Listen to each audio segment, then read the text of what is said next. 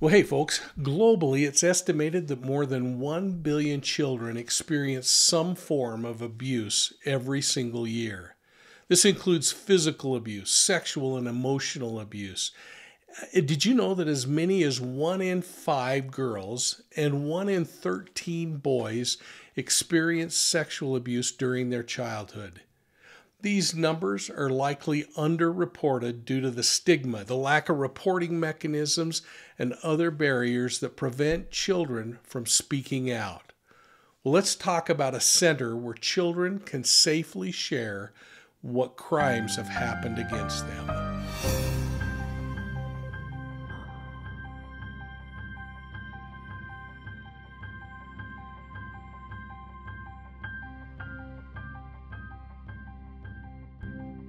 Well, hey everybody, welcome back to our channel. As many of you know, we've been anxiously awaiting the grand opening of a new Children's Justice Center in northern Utah. Now, across the country, these are known as Children's Advocacy Centers. We've made numerous donations here at Profiling Evil to this new center, and I'm going to surprise the director with another check at the end of this video. Now, I'm going to do it at the conclusion of a special tour that the director has arranged for me and my friend Reed Richards, the brainchild of the Children's Justice Centers in Utah. Together, we toured the building, which is currently under construction, and it was so exciting to see the new facility and walk the floors of what will be a state-of-the-art location designed to help child victims. Hey everybody, I'm standing here with former Commissioner Joan Hellstrom, a longtime friend who actually was with us in the beginnings of the Children's Justice Center movement. And Joni, just what are your thoughts when you come here and see what happened today? I'm very emotional because Reed, you, all of us knew we had to do interview and investigation different for our children. And knowing about the Children's Justice Center and learning about the model, and when it came to fruition for Weber County as the first one that had a Children's Justice Center, I knew what was behind those doors that was going to make a difference in the way we interviewed and investigated children that have been abused. And so I really am emotional about it, and knowing how it's grown under the leadership of all of us. Mike, you never gave up. Reed, everybody got together. Greta Peterson was absolutely the grandmother of the center. I always want to recognize her because she was the one that served on the jury of a child abuse case and went to Norm Bangader and said, we have to do something different. And Reed already had that vision and felt it was important to do that. And they put that task force together, and they went out and found a grandmother's house and brought it back. And Weber County had the first one. And we had a severe case that had taken 2 years to come before a courtroom. And when she did the ribbon cutting, she also said the same thing. I know what's there for the children now that wasn't there for me. And it's important that I am here to do the ribbon cutting, to know that it's going to make a difference for children always, because it'll be there. And so those are the things I remember, and I wonder where a lot of them are now. And so it was just beyond even what I even imagined, and still is. And I'm so proud of everybody that came together as a team. Because like Margaret Mead says, but she said it takes all of us to make a difference. I'm going to be touring and chatting with former Chief Deputy Attorney General Reed Richards. He and I worked together for many, many years, and we're joined by the director of this amazing center, Rod Layton. His vision for this amazing building is going to be the pinnacle of his 40-year law enforcement career. Well, I'm here with Reed Richards, the former county attorney that actually is the brainchild of this center that's behind us. I think back, Reed, it was 35, almost 35 years ago. Would have been about 1989, thereabouts. Came up with the idea that we needed to have a center for children where they could be physically and forensically examined as part of the court process if they end up being victimized by sexual or physical abuse or emotional abuse. Rod Layton, who we all had the opportunity to work together. Rod and I worked as police officers for the county attorney, and we've maintained our friendship over the years. Rod has been in charge and the director of the Children's Justice Center for as long as I can remember now, Rod. It's been probably 20 years, hasn't it? 22 years. 22 years. 22 years. So finished a law enforcement career, went on to work another 20 years for the people of the state. But Rod, Reed, tell them a little bit about what the center is and what it means to you, kind of to see it. We just finished touring it today, which was really fun. Well, you know that the center is a place that we don't house children. What we do is bring them here if they've been abused, and they go through an interview process, and we record that interview so that it can be used any time it's needed. It could be in court, could be by law enforcement officers, it could be by doctors, so we don't have to talk to them time and time again about what happened. They also, and by the way, they're interviewed by a person who's trained to interview kids, a forensic interviewer we call them, so that we know that the interview is quality and doesn't do things that would get it thrown out of court. And for the most part, it ends up being used in court or before court, and most of those cases settle without the child ever having to testify in court. And that was one of the main objectives. We're trying to reduce the trauma to the kids. But while they're here, they also get a number of other services. Rod, tell us about those. We have a full medical unit. So after the interview, that we'll sit down with our nurses. We have a nurse practitioner and an RN, registered nurse, and we will go over what the disclosure was. If the disclosure indicates that we need to do a medical exam, then we have very qualified nurses where we can do those exams. They don't need to go to emergency room. They don't need to go to, anywhere else. We'll do them here on site. Very well trained. It's just talked a little bit about reducing that trauma, and that's what we're trying to do with the forensic interviewers, with the nurses, with our coordinators. We're just trying to reduce the trauma, and we're successful at that. We can reduce the trauma substantially by having a building like this and how that functions and having the right people there. The other thing that we do a couple of other things. One, if they need psychiatric help, we can provide that either on site possibly and certainly off site, and we can make sure that that's paid for by those that can't afford to have it done themselves, don't have insurance. But the other big thing that's done in this building is what we call the interdisciplinary counsel discussion. So when it comes to prosecuting the case and taking it through the criminal justice system, all of the parties that might have an interest in it can meet here, and they do that regularly every week. Yep. And review what can be best done to make sure the case is solid, but also to make sure that the child recovers from the trauma to the extent that we can make that happen, from the trauma that they've gone through. And so you'll have attorneys here, you'll have police officers here, you'll have Division of Child and Family Services representatives here. You might have the medical people there if there's a medical issue. You'll have possibly people from the schools that may need to interact to help the child get back into school or into education. So anyone that might have an impact on that child's life and help that child get back to normal, we invite to these interdisciplinary councils, and they add a great deal to the value of the building and the value of the service that we provide to the kids. To me, that's a pretty remarkable thing. Not only are the children brought in, and it's done very discreetly. They're not showcased. The public doesn't see them wandering in and out.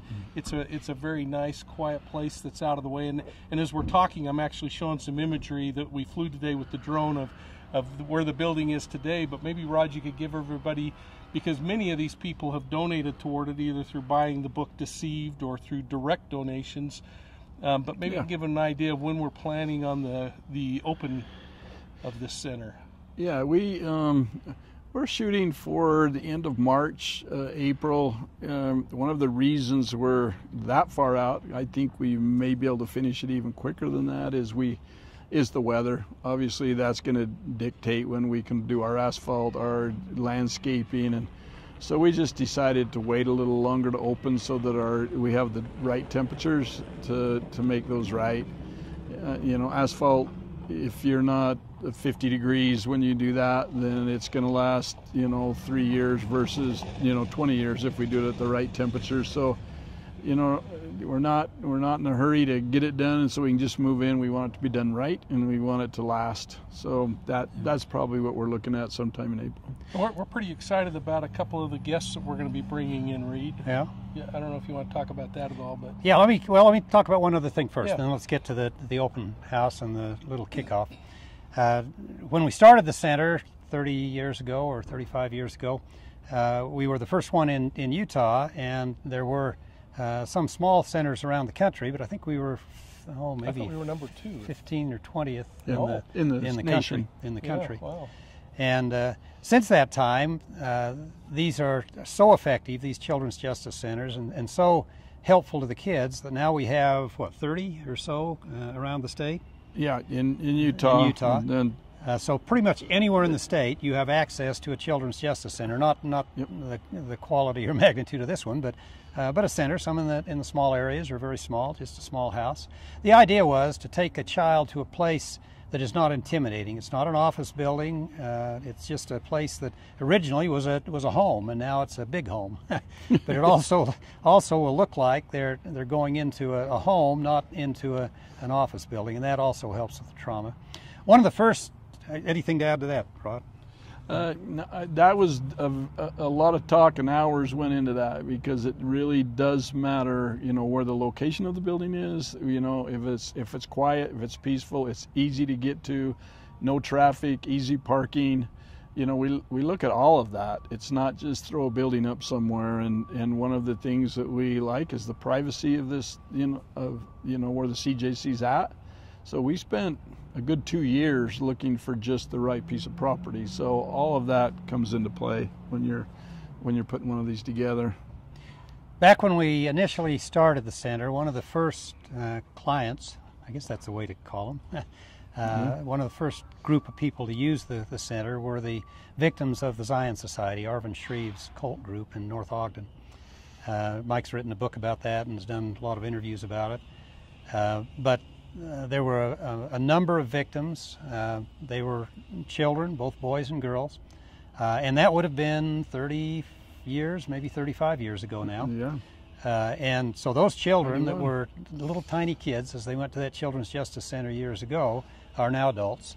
And so at the opening, we anticipate having many of those, they're not young people anymore, but many of those men and women who were some of our first serviced victims, come back and see the center, see what they kind of helped start, and share some of the thoughts that they've had about recovering from child abuse. And Mike's worked closely with all of those folks and has a good rapport with all of them. Well, it's been really successful. And a few months ago, I spoke at CrimeCon, which I can't even begin to describe what CrimeCon is like. I mean, it's 6,000 people who want to hear and learn more about true crime, and while I was there, I spoke about the Zion Society case, but I encouraged the people that were in attendance, and in my session alone there were more than 3,000 people in that session, to go to their nearest Children's Justice Center and make a donation and send me a note back on that. And we have had people all across the United States reaching out to Children's Justice Centers, but we've also had many of them know that money is coming directly to you in this building opportunity, Rod, and you've received a number of checks from us at Profiling Evil. And while I was at CrimeCon, I was participating in a panel with a woman who is a behavioral expert named Susan Constantine. And she has a brand new book that's coming out called How to Tell a Liar in 7 Seconds or Less. And it is a brilliant book. She invited me to participate in one of the chapters of that book. And so as that book comes out, I want you all to buy Susan's book, and I want to thank Susan. But she demanded that she pay me for my time in helping on the chapter that I worked on. And we came up with a little process, Rod, that I wanted to just present to you. Rather than take that, we thought it would be best to just forward it on to you and to the building fund here. And so thanks and a shout out to Susan, and I'm honored to be able to push that money your way, as we have, I think, many other times, and we'll continue to do. Yep. Yeah. Well, thank you, Mike. We really appreciate this, because when I get funds like this, there's no strings attached to it. So a lot of times I get you know, a donation, it's like I want you to spend it on this and this, and that kind of ties our hand a little bit. So with these kind of funds, we can just use it for what we need, and we will always make sure it goes directly to a child. But sometimes if it's very specific on what we use it for, then sometimes it's not as effective. So we love these kind of donations. So thank you, Susan. Yeah. Appreciate well, there you that go, so folks. much. And if you choose to make donations to this, and I've asked you many times to do so, just when in the link, put that you would like it to go to the Children's Justice Center, and we'll pass it through onto the center and onto the kids to support them. But I'm used to doing this. I'm going to leave the final word to Reed, Rod, but anything you'd like to answer, and then I'm going to turn to my boss for many, many decades and ask him to take a couple of words, because none of this really would have happened without you, Reed. So Nobody's Mike King's boss. I found that out. He just says that. He hooks into something and he doesn't let go, and that's why he's been so successful as an investigator, and particularly in this case. If you haven't read his book, you ought to take the opportunity to do that. It talks about how the whole case came about and how it was investigated, and it's called Deceived. Great opportunity. But the bottom line is, far too long in the criminal justice system, we've focused on how do we punish violators, and that's always going to be important. But you know, it's not nearly as important as how do we help the victim of that crime recover so that they can get back to normal life. And this is one of many steps, but a big step in trying to do that for child victims. The opportunity to try to change things so that we can make things better for those who go through that traumatic experience of being a crime victim is worth all of our time and effort. And Mike's been a good effort doer in that regard, and so is Rod. Yeah. And Rod? Yeah, one thing I found, we've been working on this now for 5 years, and one thing that I really noticed is the community and people all come together when it's this kind of a project. It's just, there's no negative word said about it. It's like, let's get this done. It's that important. So it can work when communities come together on certain things, and this is one of them it's just a pleasure to work on, because it's all this needs to be done. I get no pushback, I guess is the word, on something like this. It's like, yeah, let's go forward. What do you need? So that's been really nice. Well, thanks, fellas. And folks, remember, you can find Profiling Evil on Facebook, Instagram, YouTube, Twitter. And if you like audio podcasts, make sure you're checking out Profiling Evil podcasts on your favorite podcast platform. So from the new Children's Justice Center in northern Utah, thanks so much. We'll see you all soon at the next crime scene.